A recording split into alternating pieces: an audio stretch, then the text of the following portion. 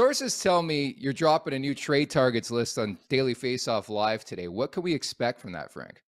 Well, that is a good scoop. The list is being expanded from 25 to 30 names. That means if you're doing the math at home, there's 5 names. And so what you can expect is that Bo Horvat remains unshockingly in the number 1 spot. He's been there all season long. I believe trade talks are intensifying on that front. A number of teams have checked in with the Vancouver Canucks in recent days since Jim Rutherford's press conference on Monday, in which he basically spelled out for everyone that Horvat is probably no longer going to be a member of the Vancouver Canucks. And so those teams that are involved at this point, I believe, include, but are not limited to, the Boston Bruins, Minnesota Wild, Carolina Hurricanes, who could see a change now with the potential of Max Pacioretty out for the season. We're still waiting on word for that. I think he's due to get an MRI today, but every indication to this point is that he may have re-torn his Achilles, which is terrible news for him and tough news for the Canes. So I mentioned Boston, Carolina, Minnesota. I think the Detroit Red Wings are also in that group, and I know I'm missing one. It's off the top of my head, but Seattle? It'll come to me. Oh, that's Seattle? it. The Seattle Kraken. Yep. How about the Leafs? Do you think they get involved on Horvat, or is it too rich of a price? I think it's too rich of a price, and I also don't know how much it really makes sense. Like, where would you slot him? How much does that eat into whatever John Tavares is doing?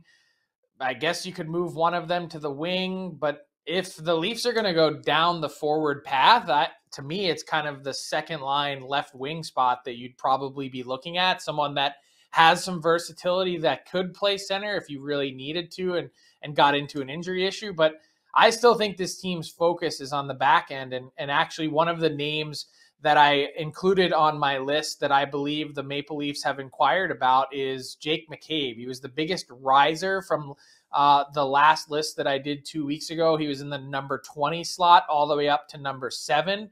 The Blackhawks have received a number of calls from him. He has a 7-team no trade list. The other teams that have called include Edmonton and the Los Angeles Kings. Here's the thing with McCabe, his 7-team no trade list. You say, well, why 7 teams? It probably includes all 7 Canadian teams for the American-born defenseman. But I'm told that the Maple Leafs are one team that are not part of that list. It's the other 6 Canadian teams. So interestingly enough, I think they've had some interest in him going back a ways. And here's where this is what I outlined in the piece, Nick. Here's where it really gets interesting from a Toronto perspective.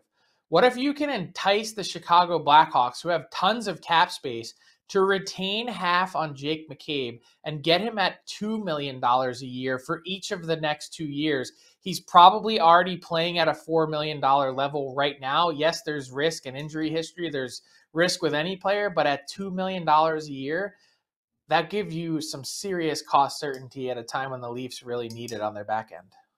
Oh, without question, Frank, and certainly in this cap world, like you need to grab that cap and that luxury anywhere you can find it. And certainly, I mean, you're an insider. How quiet has it been, behind the scenes? Because that's my biggest question. I love NHL trades, but in this cap era, and the fact that every contender or team who thinks they have a legit shot this year just has no cap space, right? I actually think it's heated up in a pretty big way this week. This Horvat talk, I think, has been a big generator of that. And I also think here's the other part of it. We're 6 weeks today from deadline day. Pro scouting and amateur scouting meetings are wrapping up. Most teams have already done them. The Leafs were in the first week of January. They actually did them here in Philadelphia. So they have their marching orders. They have an idea of the names that are on their list, their positional needs, and who they'd like to target. Now it's about going out and executing. And I think the Leafs have taken a really patient approach to this point, and that makes sense. What you need today may not be what you need in 6 weeks, especially the way this season has gone with injuries. So I think that makes sense to take your time. I think they're surveying everything.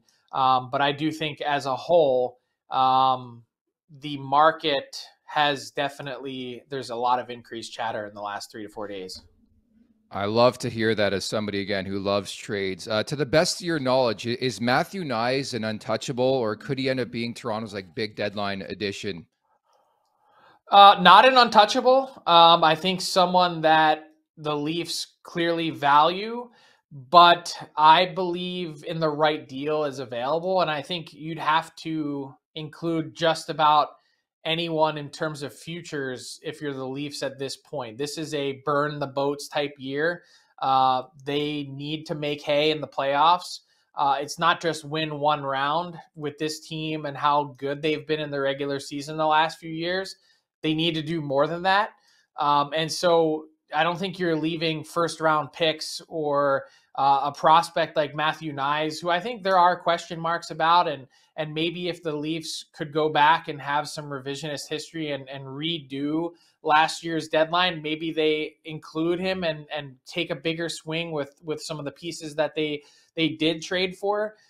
Because I think he's maybe viewed a little bit as less of a top prospect than he was 1 year ago. And so that's not a knock on the player. It's just that, look, guys take different paths of development, and I think they were a little bit hesitant or had some trepidation to move him. And I think this time around probably wouldn't be as big of a deal.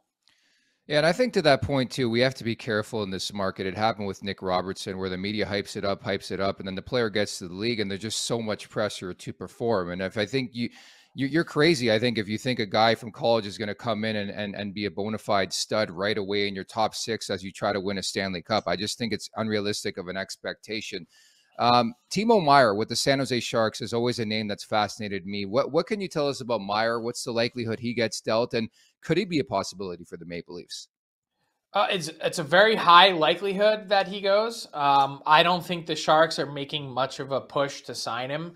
I think they got themselves into a lot of trouble last year when they went to the deadline. They didn't have a GM in place. Their acting GM, Joe Will, ended up signing Tomas Hertl to that 8-year deal that I think is, you haven't won with these guys. Why are you afraid to lose them? And that's, I think, the big concern now for the Sharks is, how do we jumpstart our rebuild process? How do we begin to tear this down? And one of the easiest ways to maximize value is Timo Meier. But here's the thing with Meier is his contract is complicated, because at the end of this season, he's due a $10 million qualifying offer. And we saw the blueprint of what that looks like from Alex DeBrincat going from Chicago to Ottawa last year at the draft. It was on draft day itself. They got the number 7 overall pick, the number 39, which was also a second round pick, and a third round pick as well. So a first, second, and third. But here's the main difference. There's actually a couple that I believe illustrates why Timo Meier, as good a player as he is going to bring back less than DeBrincat.